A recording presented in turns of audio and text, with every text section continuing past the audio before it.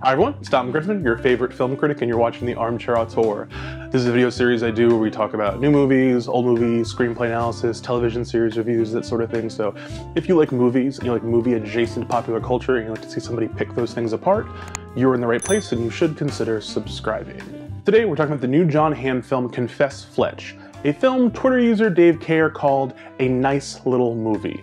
And I agree with him. That is the highest praise I think you can give a movie these days. And I'll get into why in a minute. The same day I saw Confess Fletch, I finally got around to checking out Top Gun Maverick, a movie that has been pulling in crowds at my day job for 4 straight months, something not even Spider-Man No Way Home could do.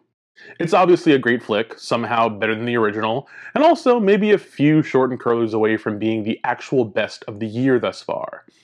All hail the last true movie star. But seeing Jon Hamm pop up as Cyclone, I remembered hearing my friend Justin Davis, co-host of the Black Print on AMP Radio, ask what the fuck was going on with this man's career. One minute he's going toe-to-toe with TC to the tune of $600 million domestic, then he's getting curved by Flo from Progressive, and not one, not two, but at least 3 different TV spots? Don Draper for Progressive.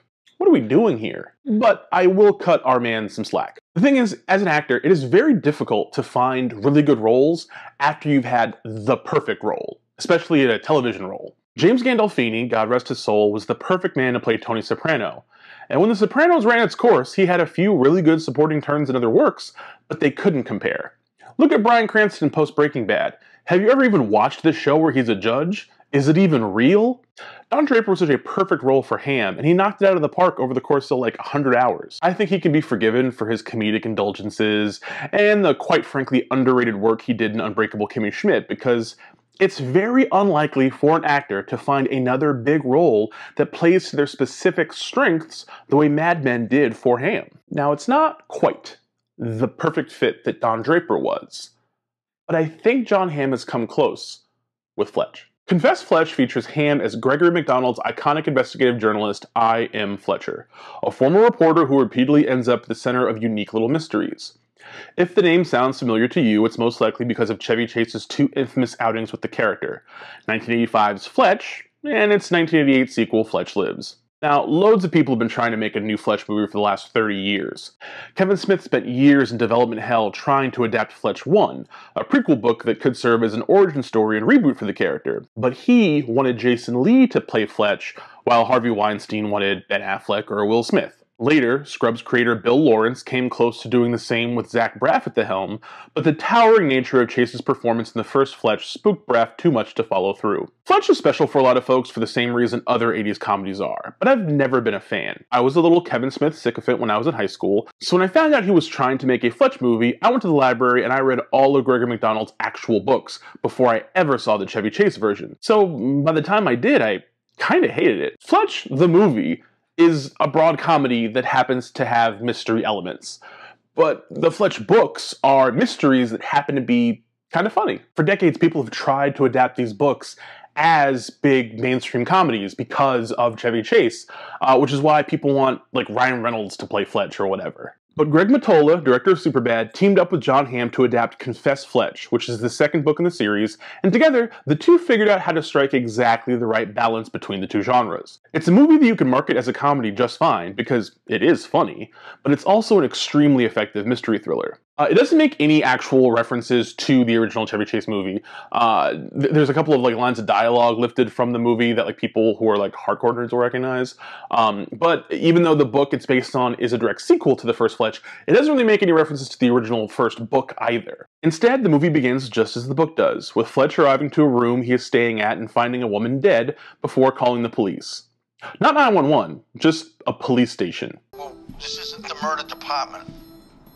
Can you just tell homicide? It's a great introduction to the character, a somewhat snarky but very intelligent ne'er-do-well with a background that allows him to blend in around stuffy rich people, but a disposition that makes him want to fuck with them all relentlessly. Fletch, an LA native, is in Boston staying in an Airbnb at the behest of his new girlfriend, a rich Italian woman whose father has been kidnapped and whose paintings have been stolen. Their search for his stolen paintings, required for the ransom to free him, brings Fletch in his omnipresent Lakers cap to the city of the Celtics, where he is now the most obvious suspect in a murder pitting him against Roy Woods Jr. as Inspector Detective Monroe. Now, he's actually playing Inspector Flynn, who's sort of a foil for Fletch in the books, so much so that he ends up getting his own like spin-off series of novels where Flynn solves mysteries. Is like a really fun character.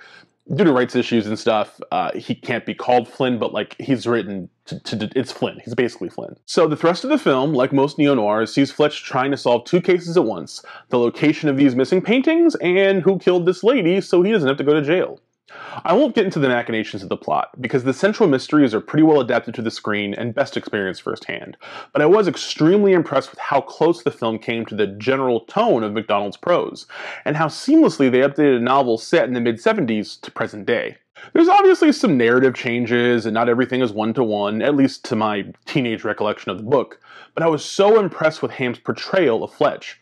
He's funny, he's charming, he makes up fake names and has a lot of weird quirks, but he never feels like a cartoon character the way Chevy would by Fletch Lives. Hamm's got great chemistry with the whole cast, especially Woods, but also Marcia Gay Harden as his new girlfriend's stepmother, and fellow Mad Men vet John Slattery as Frank, Fletcher's longtime editor. Stylistically, too, the film's straightforward visuals, tasteful color palette, and jazzy score all come together to create something that felt made entirely for me. I know I have a tendency to complain on this channel about the same like 3 or 4 things like all the time, about how movies used to be like this, but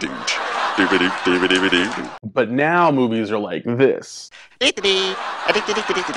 But Confess Fletch really does feel like a throwback in all the best possible ways. Under 100 minutes, features a great cast of characters, has a budget that's not so astronomical that you'd have to make $1 billion to actually break even. I know we all said this about Shane Black's The Nice Guys, and continue to say it, quite frankly, all the time. But I really wish they made one of these every year. Like, there's like 10 or so Fletch books. You could make a movie like this a year until Jon Hamm is too old to play Fletch.